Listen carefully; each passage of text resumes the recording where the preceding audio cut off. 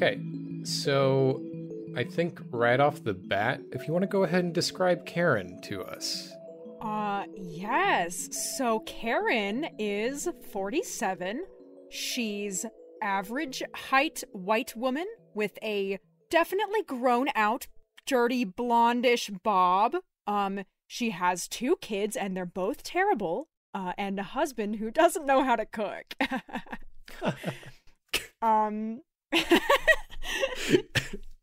And I haven't really thought a whole lot about what she wears. Aside from a lot of black and yellow, because her nickname from her old tribe is the Wasp. Ah, I see. So, the tribe that you joined, which one is that? Kitchenware. Kitchenware tribe. Okay. But she's a loner now because she left to go and find the manager. Ah, okay. In that case, I think let's go ahead and start from before you became trapped in the Infinite IKEA, and sort of figure out how you got into here then. All right. Sounds good. So, in the brief, monologue bit I wrote here, I had initially put in that she might be a bad tipper, but Karen is more of the type to be more of a generally kind-hearted Karen. She is resourceful and will want to talk to the manager to try to figure out her situation as best she can, but she's not necessarily inherently rude to other people. No, not inherently. She probably would be the kind of person who, wouldn't tip if someone was rude to her. Gotcha. But she probably just tips normally otherwise. And she doesn't have certain prejudices that we've seen that a lot of Karens in pop culture might have. So no, she's not.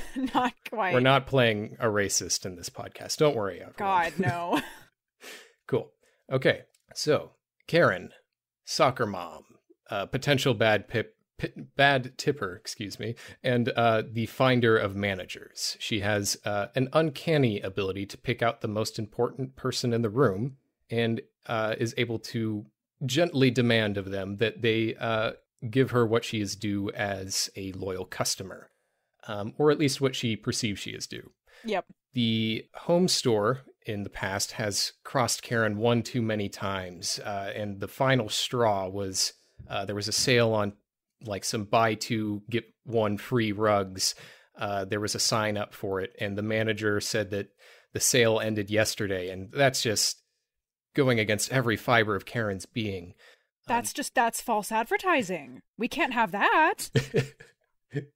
Note to the listeners, the manager handled the situation very well and got a hefty raise for their troubles that I narratively doomed them to. So Karen decided to take her business to a different store that was going to appreciate her more as a customer. A continued note, this is satire, please don't be like this. Karen's neighbors, James and Sean, they had such nice rugs. So naturally, whenever this situation happened, Karen reached out to them and asked where they got their rugs from. And they kindly told her that they went to the wonderful world of IKEA.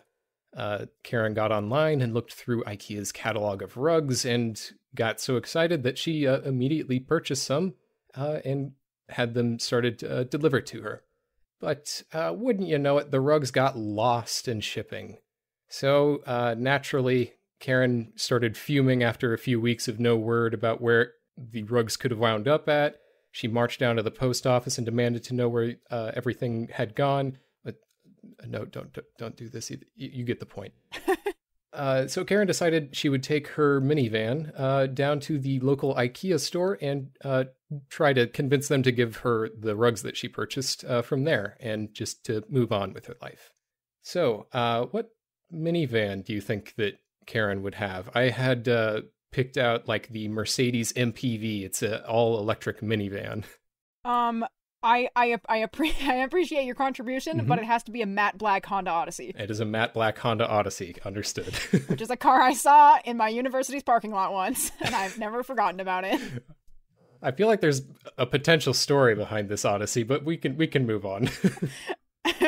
Okay, so you take your freshly filled up matte black Honda Odyssey down to the local IKEA store, and as you're driving up, there's a on the drive up to the IKEA store, there's like a little security booth there for some reason, which seems odd for a IKEA to have, but you drive up to it and the bar is pushed to the down position at the moment, and there's a security guard like motioning for you to like roll down your window. Bzzz. Hi. Yeah, the IKEA is under construction currently. You'll have to come back another time, I think. Oh, actually, I'm just looking for, I purchased some items on your website, and I know even if the store is probably under construction, I'm sure that you have a center open for deliveries. I would really like to talk to somebody who could give me some more information about where my rugs have gone, because you see, I ordered them several weeks ago, and they still have not arrived, and I can't seem to get a hold of anyone who has any real answers. So could you just help me out and get me someone who can give me some more information? Okay, could you roll to manipulate someone for me, please? Yes. So roll 2d6 and add your charm, which is +1. Dice. Okay, so 2d6 plus 1 is 7. Okay. So that's a mixed success. So I think that this person like says, I'll go ahead and call up my boss, but you're just gonna have to wait right there for now, I guess. Oh, I'm very used to waiting at this point. This has taken way longer than it should have. You seem not at all passive aggressive about this at all, huh? I'm sorry. I ordered them so long ago, and I've been trying so hard, and no one will give me any good answers. I'm a little bit frustrated. I'm sure you understand. Oh, I'm sorry. I didn't mean to be. Yeah. I get it. Like, I lost some really expensive stuff in the mail last year too. That's great. Can you talk to somebody for me? Thank you so much. Yeah. I'll radio my boss right now. So as you're sitting here looking around, you continue to observe the area around you. You don't see any of the construction that this person mentioned before. And you also don't see any like construction vehicles. Everything looks like the IKEA's pretty well built. Did the guy in the security thing leave? He like closed the window and turned around and is like enthusiastically talking into a radio. Okay, I'm just gonna wait for a second. But he's not facing your direction. Yeah, he like turned. And then further into like the parking lot area, there aren't any, like there's a few vehicles, but it looks like a couple like black van type of thing. And there's like some trailers that are set up out in the parking lot as well. Just kind of looks like something weird. And as you think more and more about how weird this situation is, you think like, did James and Sean like try to hoodwink you here? Were they just like, we don't want her to have the same rugs as us? So they directed you to a weird store? I feel like you need more answers. So he closed his window? Yes. I'm gonna lean out of my window and like tap on the glass. Okay. He turns back around and like opens up the window. Excuse me. Hi again. So I noticed that there's not any construction equipment actually out here, and I was wondering if you can tell me where exactly the construction is, because it doesn't look like it's the whole building. So is there any way I could just go inside for just long enough to get some answers from somebody? It looks like there's not actually much going on. If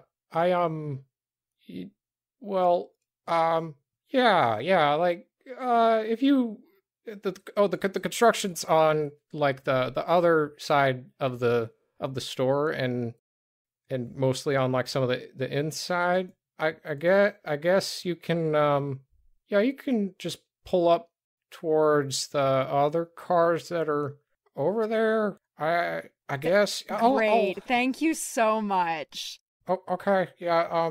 Just wait in your car for for some people to come get you? And he's lifting up the gate, still like trying to tell you to like take it easy. Thank you, awesome. Thank you so much. And I just drive through the gate. Okay. So as you're driving up, you see off on like the right side where the parking lot area is, there are the cars that are parked there that he told you to drive towards. And off on the left side, you see like several garage door type entrances along the side. It looks like sort of like a loading dock area.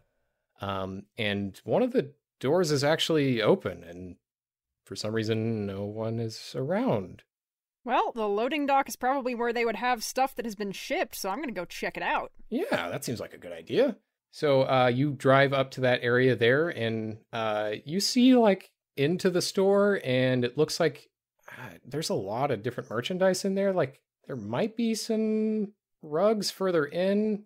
I think that bringing your minivan into the store and just pulling it up right up to the rugs will be the easiest way for you to get your merchandise and get out of here. Yep, sounds good to me. Sounds good to you? Perfect. So you drive up into the IKEA store here, fully committed, and it probably would be a good idea to bring it in anyway so that no one notices that a minivan has pulled up into the parking lot here and tries to question that as well. So you drive up on in there. As you drive into the store, you are looking around. It looks like the immediate area you drove into is more of like bedding and stuff. So you drive a little bit further, and the next aisle down looks more like kitchenware type stuff. And then the next aisle looks more like lamps and... Wait, am I driving my car around the IKEA? You're just going straight in, and there it's like the shelving that's in there is spread far enough apart that you can like easily drive into there. Yeah, and I figure if it's probably empty because it's under construction, so no one's, no one's even going to notice anything. And you were completely right. Just get out, be on my way. There's so much merchandise that's already in here, and you drive up further, and you eventually find the rugs. So you hop on out and look around to see if anyone is around, but you look around, and as you look back in the direction that you came, it's just more shelving. You don't see the garage door that you entered from. I'm going to investigate a mystery. Okay, go ahead. Roll 2d6 and add your sharp. Okay, that is 1 + 6 + 1 is 8. So investigate a mystery. With a 7 to 9, you get to hold 1. You get to ask one of these questions. What happened here? What sort of creature is it? What can it do? What can hurt it? Where did it go? What was it going to do? What was being concealed here? I'll do what happened here. Okay. So as you sort of double back a bit to investigate what happened to the garage door that you just entered from like a couple minutes ago, you look down further and further, and you see that where you could have sworn that garage door was is an additional row of shelving that has more merchandise sitting on top of it. And beyond that is more. It's a lot of kitchenware that has now propped up there, and you don't see like the entire wall that had the garage doors that you entered through. Unbelievable. And as you look around more and more, you see that the ceiling is actually really, really tall too, like hundreds of meters tall.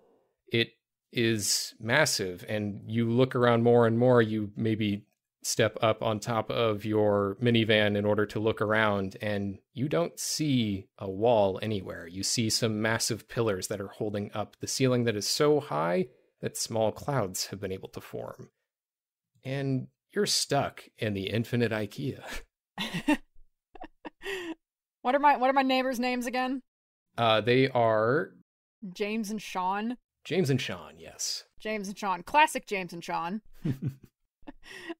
Cool. They were definitely out to get you. They didn't want you to find those. Oh, wait, the rugs that they had are on the shelf right there. Huh. But conveniently, none of the ones that you ordered in particular, because you didn't want to get matching rugs. You already knew better than that. No, of course not. None of the ones that you ordered are on this shelf. I'm an individual. None of the ones that I ordered? What? Nope. There are hundreds of them, not even the wow. Gonna have to file a complaint about that. Lots of complaints to be had for IKEA.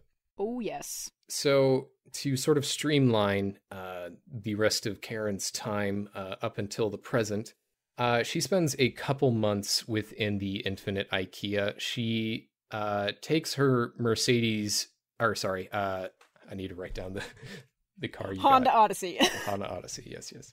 So she takes her Honda Odyssey and sort of just starts driving in one direction, continuing through the kitchen area that you have come upon here.